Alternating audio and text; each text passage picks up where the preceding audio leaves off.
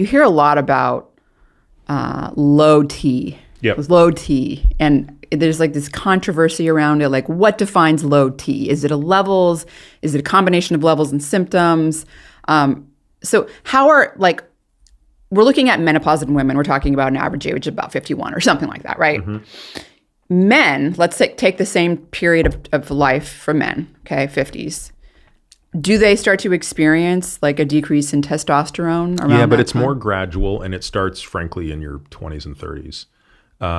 So male testosterone probably peaks in the 20s, and it's just a slow, steady decline. It's not like in the case of women where they go through puberty, they have these hormones that are cyclical and then fall off a cliff. With men, it's sort of, you go through puberty, you kind of peak, and then you're on a slow decline down.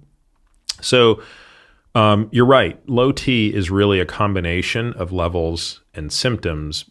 And it's really important to remember that symptoms matter, because levels are really, well, how can I put it delicately? I mean, just not as helpful as we'd like to believe they are. And it's actually comes back to something you talked about a minute ago, right? Which is, how do these hormones work? These hormones work by binding to androgen receptors, and the testosterone androgen receptor complex has to make its way into the nucleus where it impacts transcription factors. Now, we know that not all men have the same density of androgen receptors, and we know that not all androgen receptors function in the exact same way. So I have this problem, which is we sit here and we measure testosterone levels in men, and maybe we measure bioavailable or free testosterone, but those are just estimates. They aren't actually telling you free testosterone level. You're measuring total testosterone, you're measuring sex hormone binding globulin, you're measuring albumin. You use those to estimate the free amount of testosterone, but that's still an estimate, kind of like LDL-C calculated by the Friedwald formula is an estimate.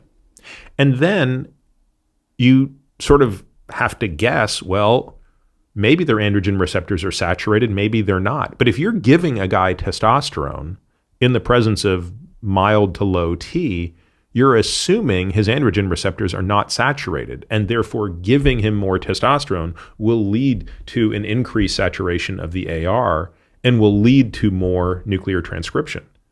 But we have no way of measuring that. And so what I always say to patients is, I got to see a certain set of symptoms in combination with a biochemical set of labs that makes sense. And then we have to test it out, but it's not going to be a placebo test. So we're going to have a placebo effect. And then if the response we see isn't a hell yes, I think we should pull it all off and see if we notice a response in the deficit. And I'm looking for symptoms as follows, right? So I'm looking for some signs and some symptoms. Most of it is symptoms. So it's, reduction in libido, reduction in energy, mood, and then on the signs, we're kind of looking for insulin resistance, difficulty putting on muscle mass, and difficulty recovering from exercise. Those are kind of your big ones. And some combination of those signs and symptoms coupled with a biochemical story that's plausible. So, your total testosterone might be below the 30th percentile or even 40th percentile. And your free is commensurate with that, even though, again, that's an estimate, is probably reason in my book to initiate.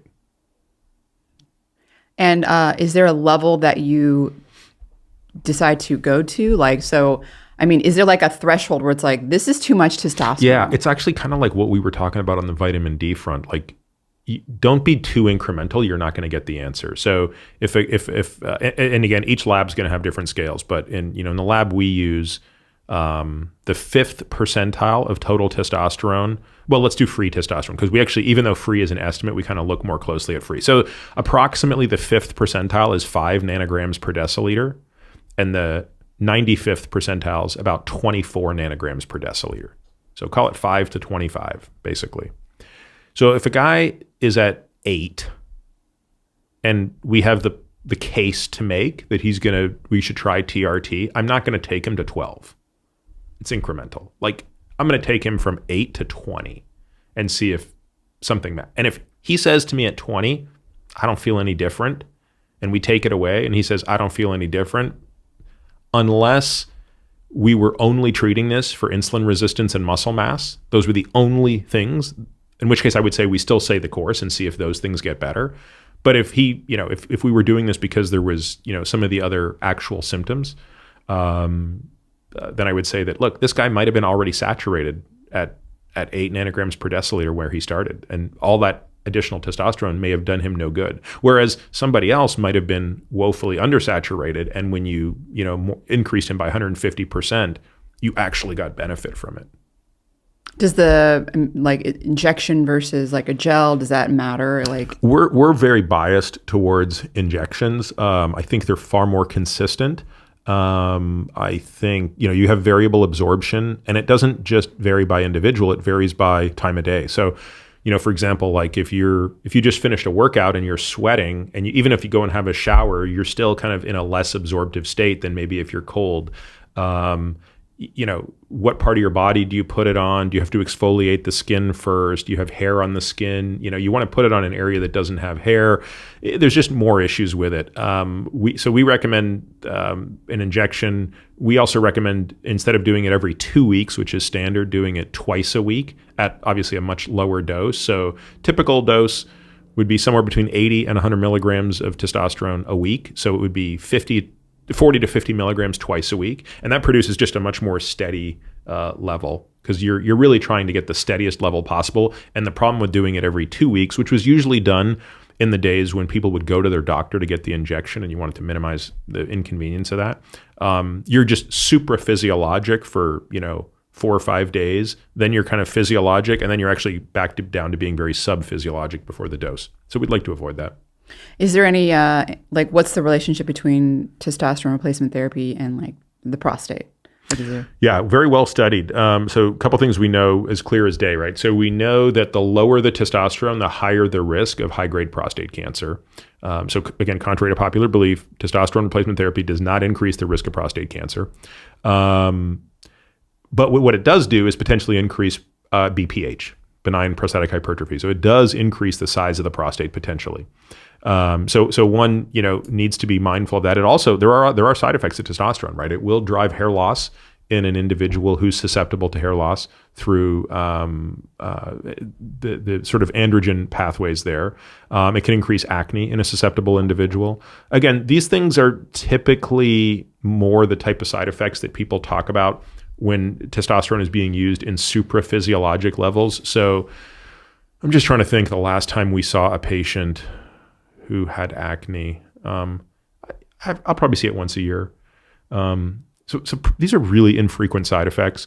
But we do have a lot of patients who, are concerned about hair loss, and so we say, look, there are strategies around that. Of course, you can take a 5-alpha reductase inhibitor. So those are drugs that block the conversion of testosterone to dihydrotestosterone, which is a more potent androgen, and that's the androgen that's driving androgen-specific hair loss. Or they might say, I've had patients say, oh, you know what, my hair matters more to me than my testosterone. I don't want to take testosterone. So those are the things that we just kind of want to point out. The only other thing that's worth noting is I do believe that in a susceptible individual, in the short run, there's probably a slight increase in the risk of cardiovascular events with testosterone, and it's probably born through an increase in blood pressure. So there was a very large study that looked at kind of high-risk men, and they were given testosterone. And at 1 year post-initiation of TRT, there was a slight increase in the risk of major adverse cardiac events in the testosterone group compared to the placebo group. That vanished at 2 and 3 years, almost suggesting that the highest risk men, probably those that were closest to having an event, were actually pushed over the edge a little bit. Again, I would probably attribute that to an increase in blood pressure as the thing that was potentially driving it. So, we're not keen to put guys on testosterone until we have the house in order with respect to everything else.